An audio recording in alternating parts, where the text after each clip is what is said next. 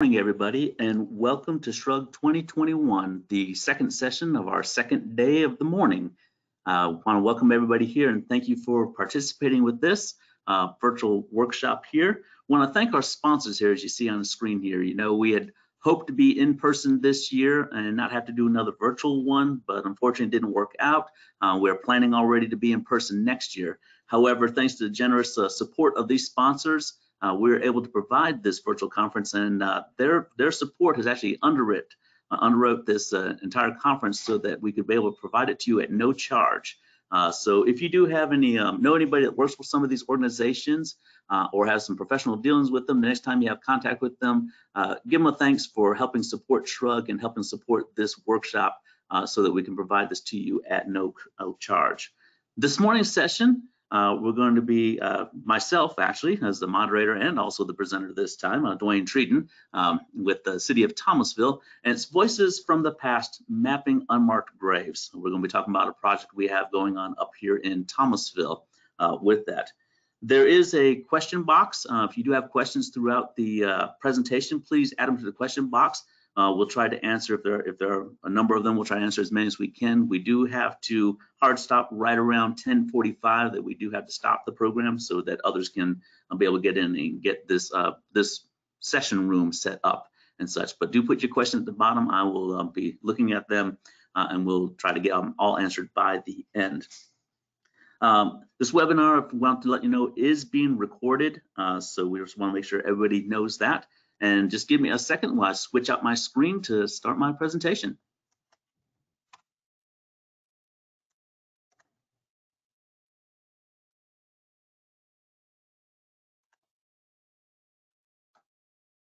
All right, well, good morning again. As I said, I'm Duane Treadon. I'm with the city of Thomasville. I've been working with GIS for quite a number of years here in various areas within the city, and I've had the pleasure and I think even honor actually to be working on this project within our historic cemeteries.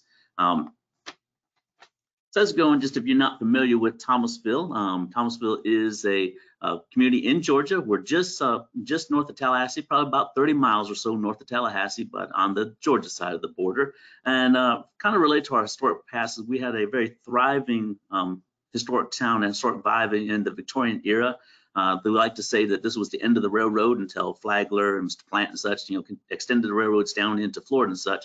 So it became a very well-known resort community for Northerners, particularly from the Chicago, the Cleveland, and the Pittsburgh area. Detroit and such like that would come down here, and they built, as we'd say, their winter cottages, which of course are way bigger than many of our houses. We do have, it was also promoted, and I find it's kind of humorous that Thomasville was promoted as a health resort with the pine-scented air. I think people forgot about the pine pollen that came with that air too. We do have we take our historic preservation, historic history very seriously here in Thomasville. We have 10 nationally designated historic districts and 6 locally designated historic districts. And these districts, kind of contribute from the Victorian era, like on Dawson Street and Topwatton area and stuff like that, to working class areas such like Dewey City and the East End, an area like that. And some of our historic resources, if you're interested in learning more about the history of Thomasville, that the Jack Hadley Black History Museum, Thomasville History Center, and of course Thomasville Landmarks are great resources to find out more about Thomasville. But we do have this rich past and this rich kind of history of trying to preserve our past and protect our past. But one area that was kind of lacking for a while was our historic cemeteries. And some of our cemeteries we have in Thomasville, we have Old Magnolia, which is affectionately, if you hear people talk about Flipper Cemetery, that's actually, its original name was Magnolia, and of course now it's called Old Magnolia because we have a new Magnolia. But Old Magnolia or Flipper now is predominantly our African American cemetery. We have Old City Cemetery, which was predominantly our white cemetery. Magnolia, there's an old section that's fronts Vine Street. So if you're familiar with Town Street, come up and you look for Vine Street. There's an older section that fronts Vine Street, but the newer section, which is still active, is on Cassie Road area. Laurel Hill Cemetery, which is kind of what most people think when they think of our cemeteries in Thomasville. Laurel Hill is our largest one. It has a historic section that has, some mosques and mausoleums, many monuments and such. If you are knowledgeable or you want to test your skill at the iconography of headstones and tombstones and such, that is a good cemetery to go to the historic section there. But it's also a very active cemetery with burials still going on. And then Peaceful Rest is probably what we, one of our newer cemeteries, even though it is old, but it's not quite old to the historic level yet. And it's another active cemetery that we have going here. So we have a good, variety of cemeteries, but it's the Flipper Cemetery, Old Magnolia or Flipper, and Old City Cemetery we're going to talk about most today. And those are our what we consider our historic cemeteries. There are no more burials going on in those. They're closed as far as for burials and such. And they have a rich history that we wanted to preserve and to keep going, and also to record for future use, whether it was research or also just general knowledge of people coming in the town and such. So how do we get involved with this? A little over 10 years ago, there were, we kind of took a notice as a city that, hey, we're very protective of our historic housing stock and buildings and such, but our historic cemeteries said weren't 100% being kind of protected or even recognized as much. They were kind of there, and the public works and ground crews where they cut the grass and such like that, but we weren't really paying as much attention as we probably should have, and we realized that we needed to start doing it. And our at the time, our senior assistant city manager, Kay McDonald, really took an interest in these historic cemeteries and started working with various groups and saying, okay, what can we do with our historic cemeteries, first to preserve them and to record the history, and also to improve them as far as to not allow any more deterioration of the history or loss of any history. And one of the things as they started going around with these cemeteries, they noticed that there was, open areas and such, and they, got thinking that there must be people that are buried in here, but for whatever reason, the grave marker is no longer there. And it can be a case that was a gravestone. In the past, if the family didn't have the funds to purchase a proper grave marker, they would put a stone in that area, a larger stone, but a stone there to kind of mark so that when they did save the money to get a proper grave marker, they would go back and know where to go. Well, of course, over a year in time, if they never did put a proper marker there and maintenance crews coming through and see this stone just sitting on the ground, pick up the stones and move them off the side. So lose it that way. It may be a case that there was a marker of some sort, but it was of an organic material, maybe wood or something like that, in which it has deteriorated over time, or the grave marker just has been, out of disrepair, fell over, moved, and lost.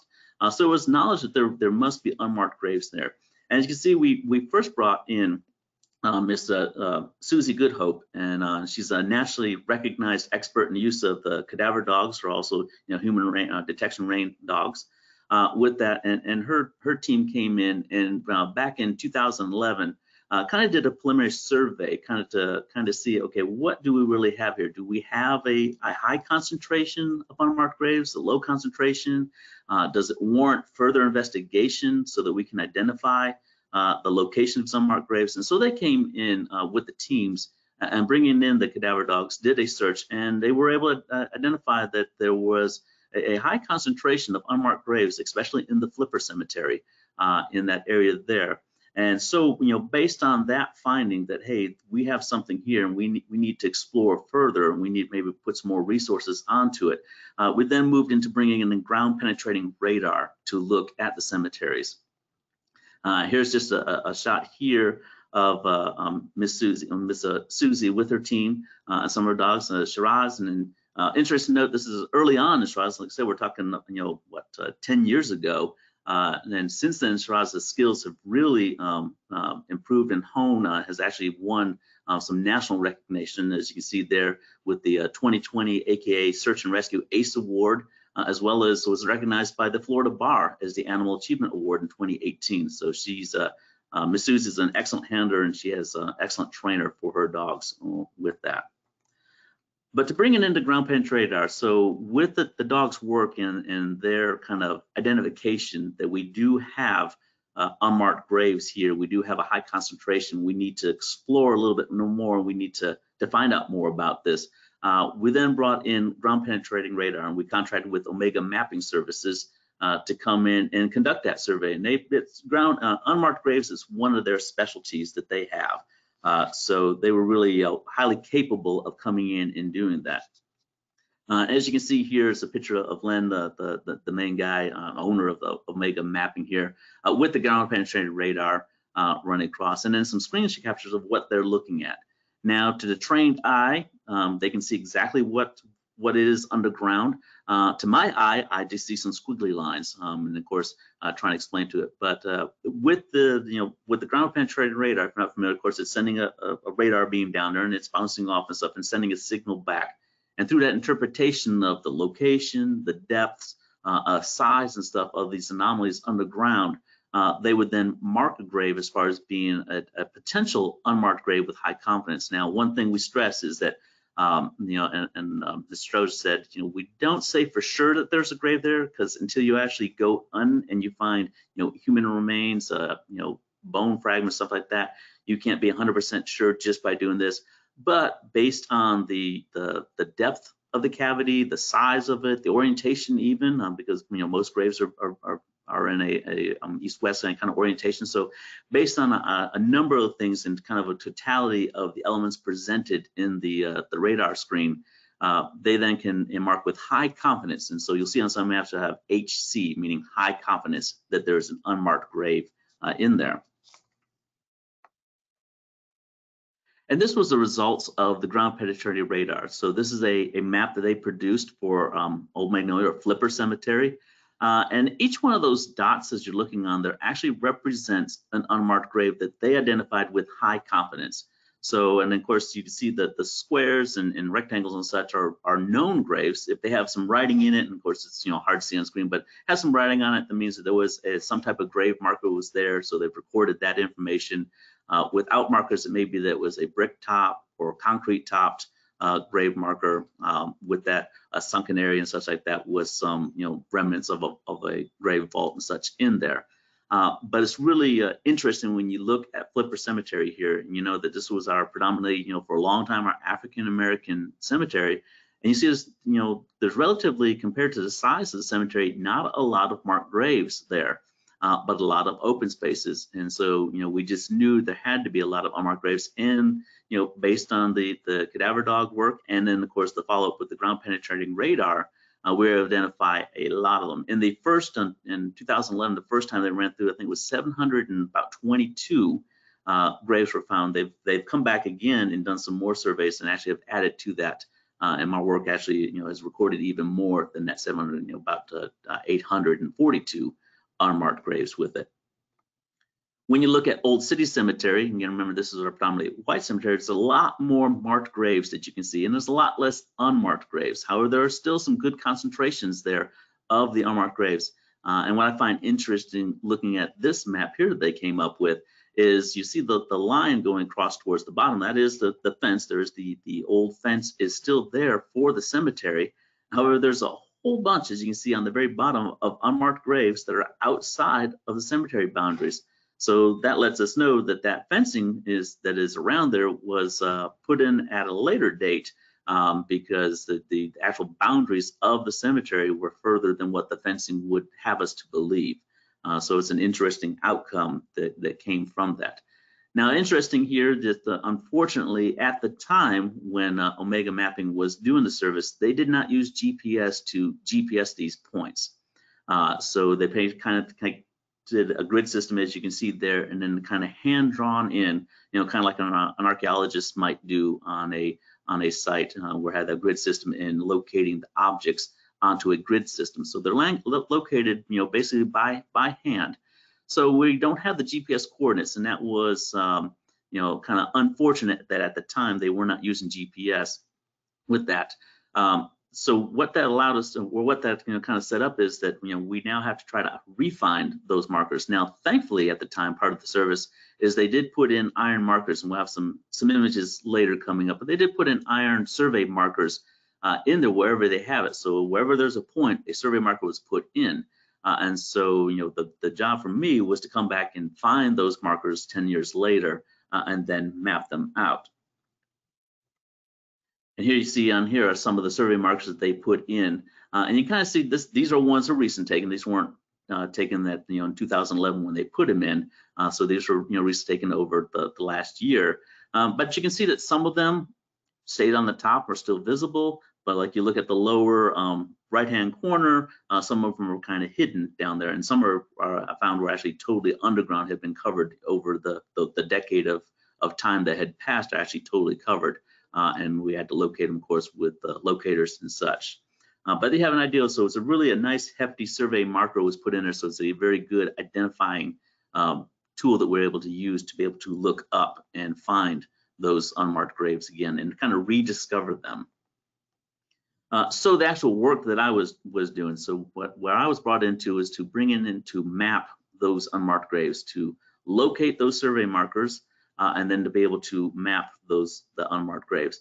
And then the equipment that we used, and we have to say, we were very fortunate in order to get a supportive benefactor that was able to help us purchase some of this GPS equipment, because at the time I did not have the proper GPS equipment in order to record it with some degree of accuracy. I didn't necessarily need an $8,000 to $10,000 survey grade GPS system, but I did want to get one to where we can get it relatively close, with the point relatively close, so that in future, people that have to come in future relying on my data would have a much more close area and small area to search for.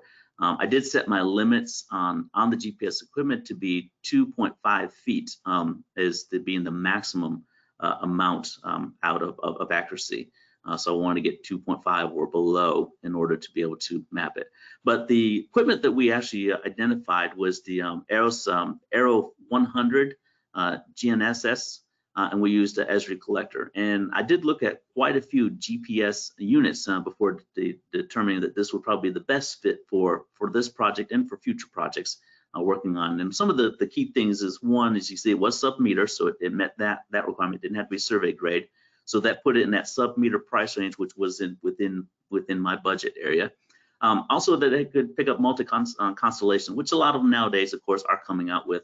But you can pick all the known ones, and they are adding as new constellations might become available and such. They'll be added on. Also, the Bluetooth connectivity was really important, because we did want to use collector or quick capture. In future might be survey 1, 2, 3 we're using such.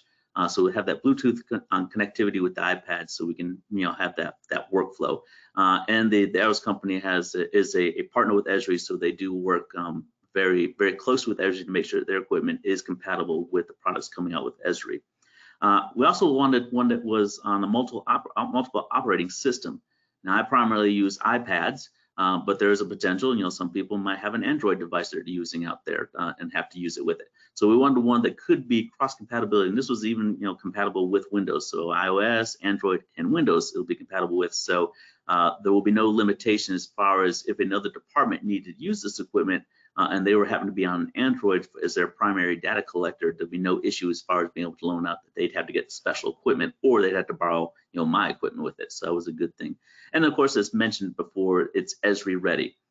So it's already ready with it's compatible with collector, field maps. Now of course the next version, next generation of collector, quick capture, and of course survey 1, 2, 3. So basically any of the Esri products that can consume a GPS signal, this equipment is compatible with. Now, in order to get into the data, to get into the real GIS part, I got my GPS equipment. I know where I'm going. How do I set up the data for the collecting? And then I had to do it in Arc Pro. So I started in Arc Pro, and we had to use the Add GPS Metadata Field tool in order to be able. So I created my basic point layer, which had the information I wanted to collect for the graves. And primarily in this first run of collecting the points, I wanted to know what cemetery it was in, and also wanted to know type of object that I was, point I was collecting, as well as then having a place for notes. So it was really some basic information. We weren't to the point now. We'll go back later, and for the marked graves, we'll record all of the information, the text and the type and iconography and photographs and such when we come back and get the marked graves. But for this first pass through for the unmarked graves of Maine, I want to know the cemetery, the type of point. And the reason I say type of point, because you think, well, you're just collecting the unmarked graves, but actually we did identify artifacts out there. So we found as we were doing the locating, we'd find some iron posts that were underground that were posts from old fences that might have been around a family plot. And so we would map out those. And you'll see a photograph coming up soon of a ceramic bowl that was upside down in the ground. So we wanted to identify those items as well while we're out there and collect those items. So using the tool, and it's relatively easy. You pretty much in Arc Pro, you pick the point data that you want to add the GPS metadata to, and then you just hit run, and then it adds, and as you can see, it adds a whole bunch of fields to it, and most of them you don't use. So if you have RTK type of GPS, it has the fields already pre-populated for that to bring in that data. If you're just using the subnet, then it has the data for that as well. So it populates all that information in it. So now you can have your GPS data brought right in there onto that layer. Now the next step, of course, is I'm using this with Collector. So I have to make sure that this layer is available via the web. So I just did the, use the share web layer and then publish web layer. So that I can have a feature layer up into our ArcGIS Online organizational account that then can be consumed whether I'm using Collector, and also, as you'll see later, consumed with the dashboard as well, or in the new maps and other things like that. So want to have that up there published.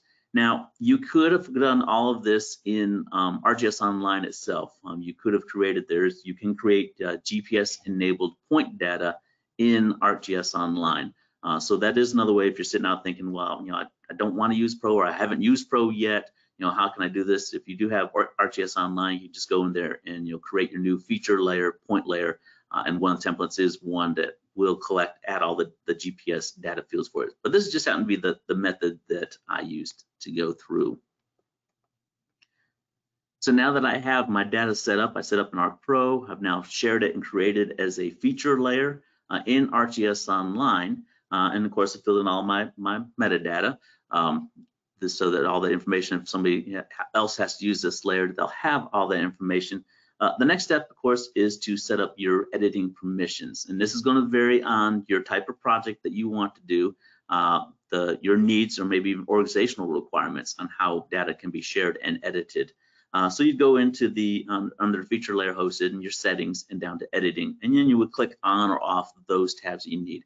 But you do need to make sure that it is in an editable format, so that you can share it out. And it's also advisable that you make a view, another feature layer to be a view that is not shared out with any editing capability. And that way you don't have to share out your feature layer that can be edited and just turn off editing. You can actually have a second layer that is consuming the same information, just a view of it, but it's a lot safer and easier to use that in public-facing kind of applications where you want to show the data, or maybe it's even an internal application that you're showing it for other departments to see, but you don't want necessarily to have them possibly have the accidental ability to do any editing on it. So that's just one thing you might want to consider, is creating that view layer as well with it.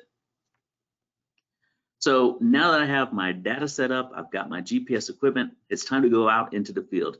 Now, as of right now, I've only worked in Flipper Cemetery. And just as a side note, why we do up here in Thomasville, if you're not familiar, why we call Old Magnolia Flipper Cemetery, is because we have the reinterment of Lieutenant Henry Onassis Flipper, who was the first African-American graduate of West Point, who was from Thomasville. His family was from Thomasville and such. And so he was reinterned there. So he's actually buried in this cemetery. And so ever since that time when he was reinterned into Old Magnolia, has been kind of affectionately called Flipper Cemetery with it. So when it's time to go out there, I went out and borrowed actually the locate tool from our engineering department in order to be able to find the iron pins. And as you can see in the pictures, once I located them, then I put a little survey marking flag there. At first, I thought I was only going to need about 200, so I signed out about 200.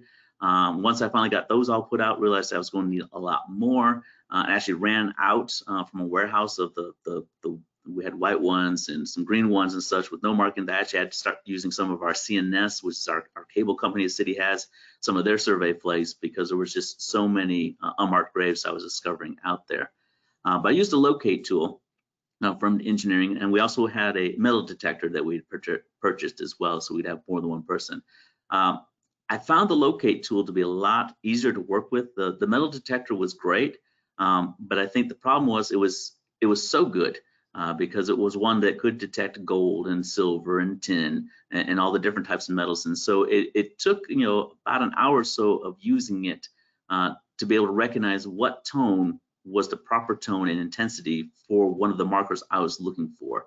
Where the engineering locate tool, of course, was made just for basically iron or survey marking pins like that. So it was real easy to use that to be able to identify them. But we use those, and like so, once I identify when we put the flag on it, once I got a large enough section done, completed, then I would come in and bring the GPS equipment and we'd map it. And actually, if you, back from the map, the surveyors, when they did the ground penetrating radar, divided the cemetery flipper into 3 sections. So I probably tried to work on 3 different sections, just do complete one section at a time to work on an area. So once out there, and as you can see in the lower right there, you can see one of the markers has worked its way down underground. There are quite a few like that. So while there was, the number that were on the top, as you can see in the center bottom there, and also in the picture with the ranging pole over the marker, get ready to take a GPS reading. There were quite a few that were under the ground that had to dig up, and basically I would have the locate tool make the right tone that I had become familiar with, indicating a certain marker, and then I had a long flathead screwdriver that I would just kind of poke in the ground because I didn't want to dig too much around an area, because we are in a cemetery and sacred ground, so I didn't want to do too much big digging. So I would just use that very long flathead screwdriver, kind of poking the ground until I felt some resistance that felt like the marker, and I try to do as little digging as possible in there to be able to identify the marker. As I mentioned before, we didn't just identify the unmarked graves. That was our primary target that we were looking for to record those. But also, as we're out there, we did find a lot of artifacts as well. And you can see some of there. So on the upper right is that ceramic bowl that I mentioned, the locator. For some reason, there must be something more metal maybe underneath it that was indicating it. So we did dig down a little bit to it, and we identified that. With these artifacts, we left them in place. So like with that bowl, I dug just enough to expose it, to photograph it, to document it, and I placed the dirt back over it. And the other pictures there, most of the other ones you see across the top are some of the iron fencing posts or rods that were in the ground. And it was interesting, when we found one, we would then see if there was some marked graves, as you can see like in the lower right-hand corner, those 2 bottom pictures there, it's near a marked area. One's kind of defined with some concrete around, the other one not. And so we did look around to see if we could find other iron markers maybe to delineate a family plot area. In some cases, we were able to find, 2 of the 4 or 3 of the 4, or sometimes it was just that one we found. But we wanted to mark those as well. And then even some bricks. As you can see, the second in on the lower left-hand side was just a brick that was above ground. So we do have our maintenance crews that do come in, of course, for doing the raking and the mowing and such like that. So we did put a flag by there and marked it, and that flag is marked do not disturb, do not move. So we mapped it, we photographed it, and we also put that flag there to hopefully for it to stay in place. But in the event that it does get moved in the future, we will have it on the map marked as where this brick, and we're not sure where the brick came from, but that here is a brick and it was found at this location. So the end result after doing it, and this is the dashboard I created kind of more for internal use, and the link is there. And of note that if you look down in the handouts area, you should be able to see a PDF handout of this presentation. And so this link is there and it's active and it's shared public. So you are welcome to come and take a look at this dashboard at your own. And hopefully if technology works, we're going to look at it right here as well and get it to load up. And let me share the proper screen and bring it over.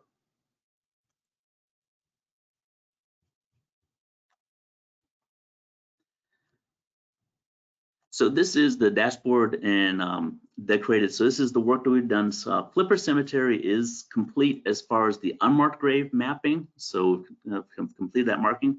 And back in before when they first did the first run of the ground penetrating radar, they were able to identify about just over 722 or so unmarked graves. They come back after that and actually did some more work in that area. And actually the cadaver dogs, Miss Susie and her fantastic team and colleagues came back and and have used as a training site as well as to help us to identify unmarked graves in this area and some other areas in town as well. So more graves are identified, and you can see in Flipper Cemetery, each one of those red dots with the flag in it, each one of the red ones is an unmarked grave.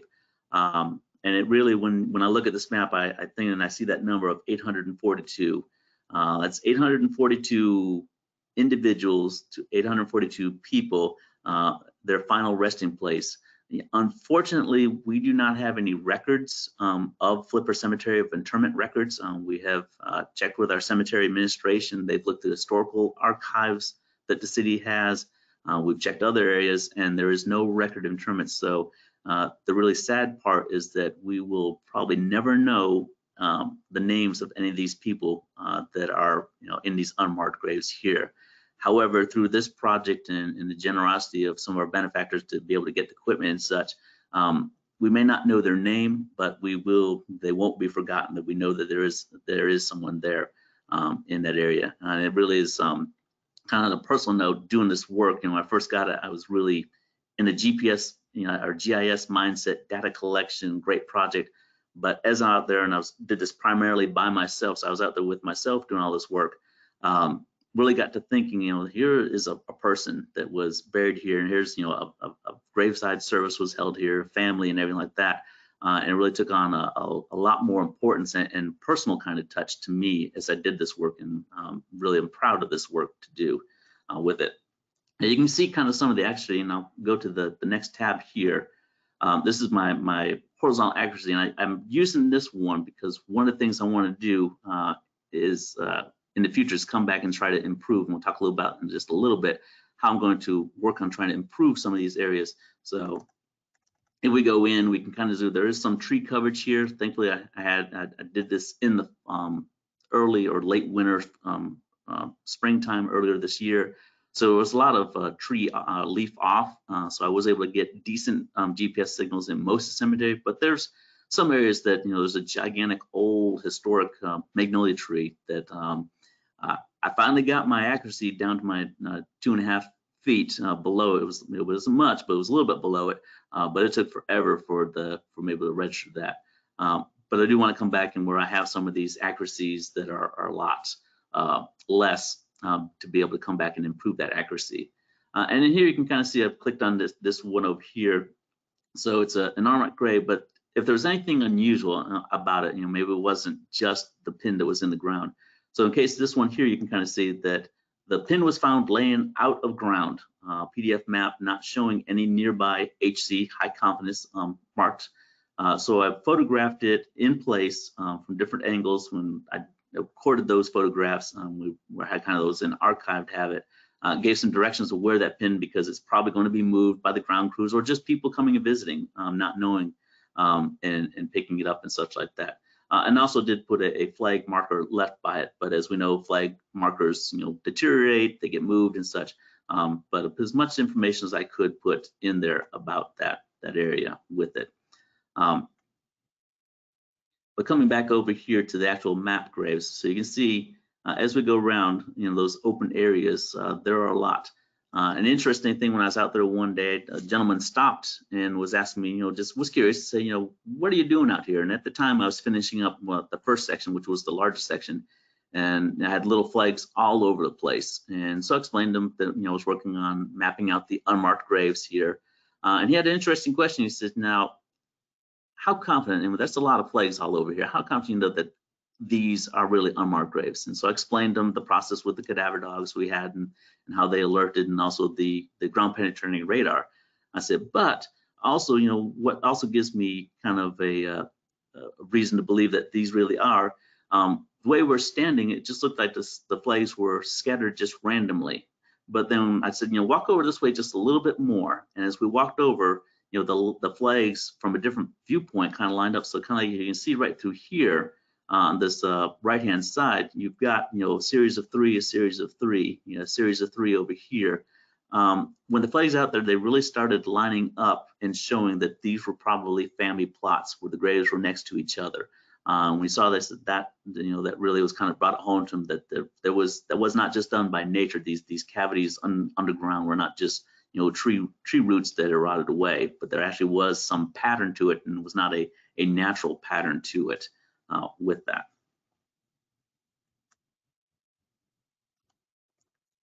And there's just a screenshot. I threw this in here because you never know if technology on live stuff's going to work, so I threw this in so we could show you the secondary one as far as with the accuracy map, the second tab in that dashboard.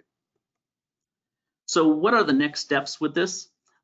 First, I'm going to be adding offset laser mapping to my field equipment. Again, thanks to the generous benefactor that was able to provide the GPS equipment for me to use, and Flipper has been able to allow me to add some laser offset equipment to it. So I'm going to be using a True Pulse 200X and then the MapStar True Angle, and these are both compatible with the EOS Aero 100 workflow.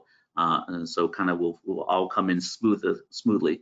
And one reason I did is because, as you can see, the Old City Cemetery, which that's my next project to map, since I finished at Flipper, there's a lot more tree coverage in the cemetery, and so there's not as ample opportunity to be able to get clear sky or relatively clear sky for good GPS signals to come in. So I'm going to be relying on this laser offset to set the GPS equipment, in an area where I can get a very good clear sky view, and then be able to just do the, pointing the laser to the target, and then be able to map that way. So we're looking forward to be able to do that to improve that accuracy. So that was the one thing, is to increase that because that tree coverage there. Also plan to go back into Flipper Cemetery. And then those graves that had, poor accuracy, they'll be able back there and to improve that by able to helpfully set up into a clear area and then be able to get the targets there. Again, just as I said, with Flipper, we want to return to Flipper so we can use the laser offset to improve the accuracy. I was really impressed with this Aero 100 that, on the average, the accuracy was, 1.5 feet, 1 foot or so. So we had really good accuracy. In fact, let me just go back real quick here. You can see that the greatest mapping was the 2.43. That was the greatest distance I had. But the average was at 1.02 feet of mapping accuracy, and this is for just a sub-meter. So I was really impressed with the results of that. And even the smallest I got was actually down to 0.26 foot, and there was quite a few that were right at the foot mark or below.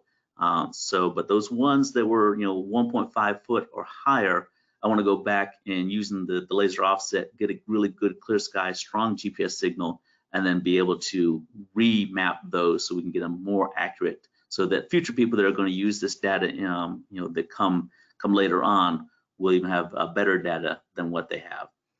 And then finally, we have Magnolia. So as I said, the Flipper Cemetery actually was Magnolia Cemetery. It's now Old Magnolia Cemetery. There is a new Magnolia Cemetery, even though we just call it Magnolia. But there's a historic section of Magnolia Cemetery. You have to go down Vine Street and actually past a little creek area, and then you'll come upon it. And this is an aerial shot that I took with our DJI of that grave. And this is an area that we haven't done a lot of work with, but we'd like to, because you can just tell when you go walking. It's not as evident, but when you're out there and you take the little roadway that comes in, you'll see depressions in the ground that are kind of indicative of an unmarked grave that is starting to the sinking in and such like that. So you see these anomalies in the ground, as well as when you see some areas, even though there's mowing tracks that you see are some lines, but like here in the upper kind of center area here, you have some markers, some kind of ground patterns going on here with the grass and stuff like that, that might be an indication of unmarked graves. And then just looking at how we have the clustering of family graves here, and you've looked just a little bit off here, we have a grave here, and also have something that's kind of here in the center, very grave dimension-like in the ground. So we're pretty sure there's going to be a lot of unmarked graves here as well. And so we want to get that recorded as well. So that's going to be something in the future. We're hopeful that we can bring back the ground penetrating radar, bring back Miss Susie and her awesome team to work in this area and start identifying some of the unmarked graves. One of the nice things about this, of course, we haven't done the work here, so hopefully as they identify with high confidence unmarked graves, we'll be able to GPS them right then and there and not have to come back, 10 years later and try to, relocate all these markers that are underground in it as well.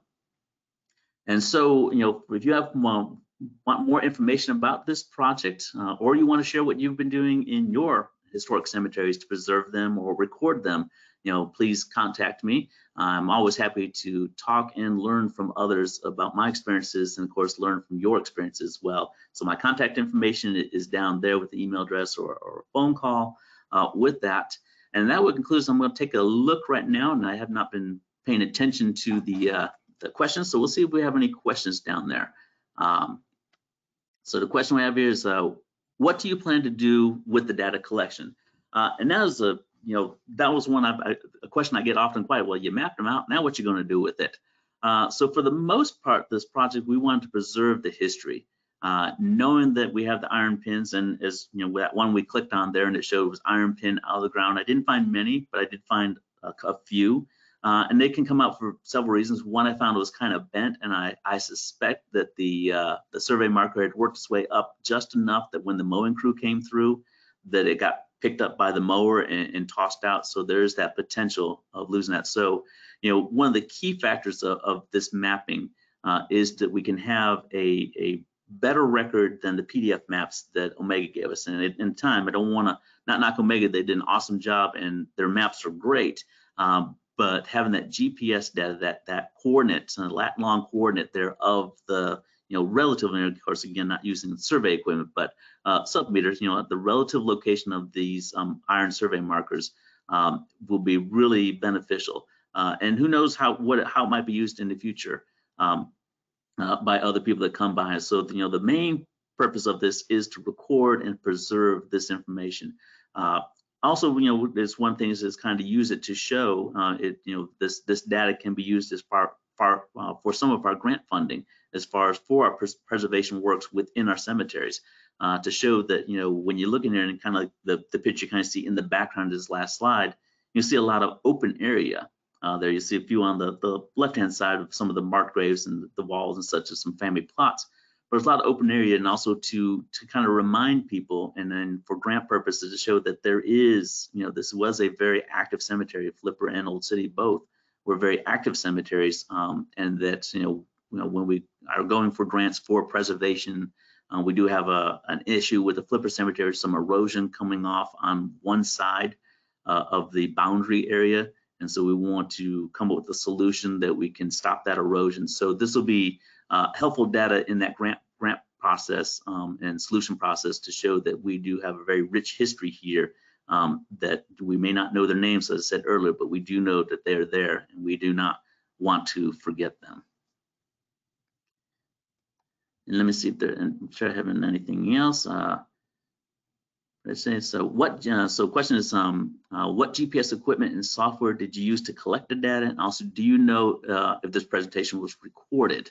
So on the first part, yes, the presentation should be recorded. I think it was they have it set up to where it automatically starts recording. So, and it will be posted to our the Shrugs YouTube channel, probably within the next couple of days, or maybe sometime after Thanksgiving. But it will be, relatively shortly that all the presentations are being recorded and be there.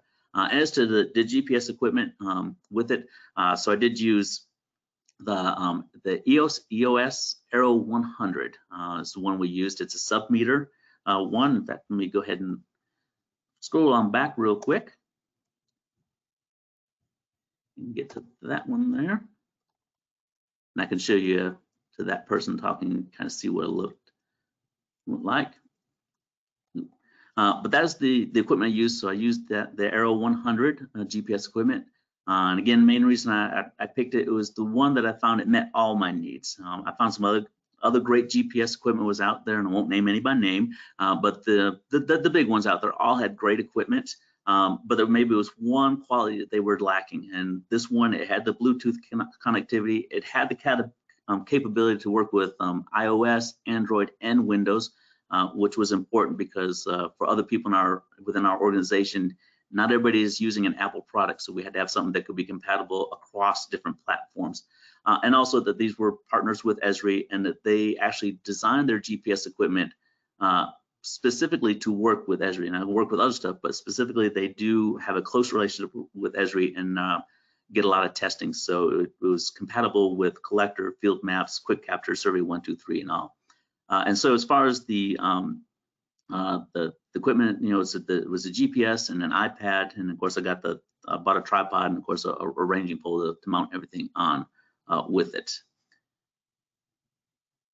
And let me check and see if there's any more. I know we're right at our time right now, and it looks like that might be all of the questions. Nope, oh no, and there's a bunch more. So, all right, CAD wasn't used for this process, but it was considered. Somebody refined that. So, football has played these kind of projects. Some good people are talking about how FPAN, Florida Division of Historic Resources, also interested in identifying unrecorded abandoned. So I'm glad to see that other people are working on that. Question here is a good one here. So have you contacted the local historic churches for interment records? We have, and actually, especially in Flipper, Missionary Baptist Church, First Missionary Baptist Church, has some of their pastors are interned there. And so we have reached out to them. Unfortunately, their records will show their pastor's internment, but not necessarily their members that were interned. I have to say my hope is that somebody's going to be cleaning out grandma's attic or grandpa's attic or closet or shed or something, and they're going to come across this record book and say this might be interesting, and then contact us.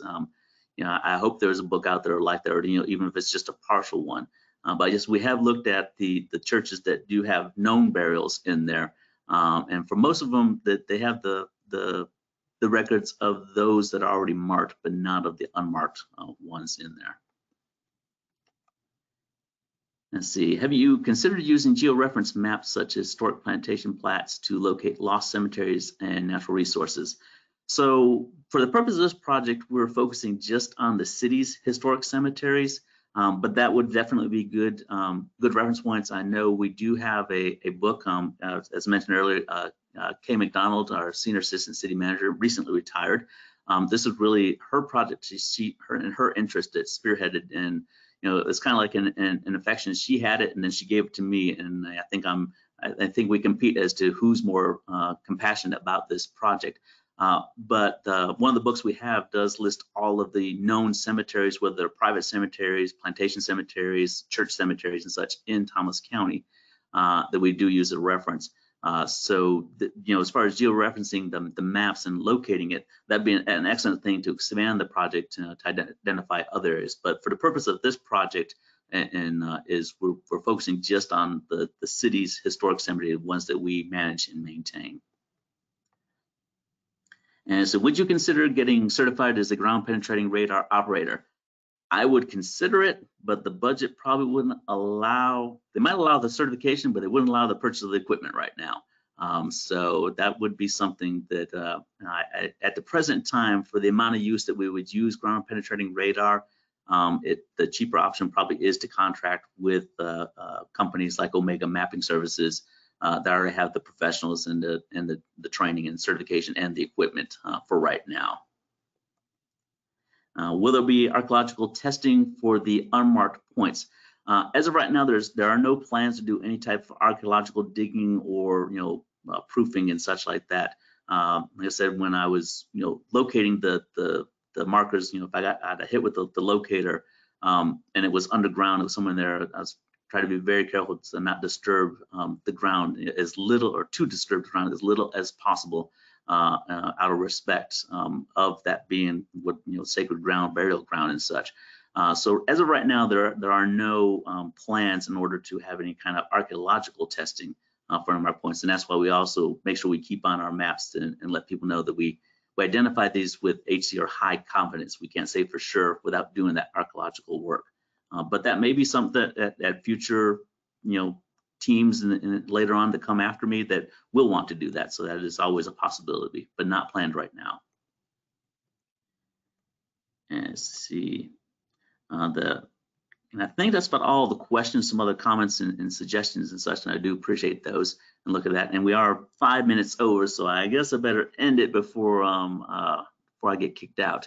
But I do want to thank everybody for attending. And again, if you want to contact with me for more information, or you have suggestions or ideas or some of your own work, to please just reach out and get back to that last screen there. Reach out to me and be happy to talk to you and contract. And again, if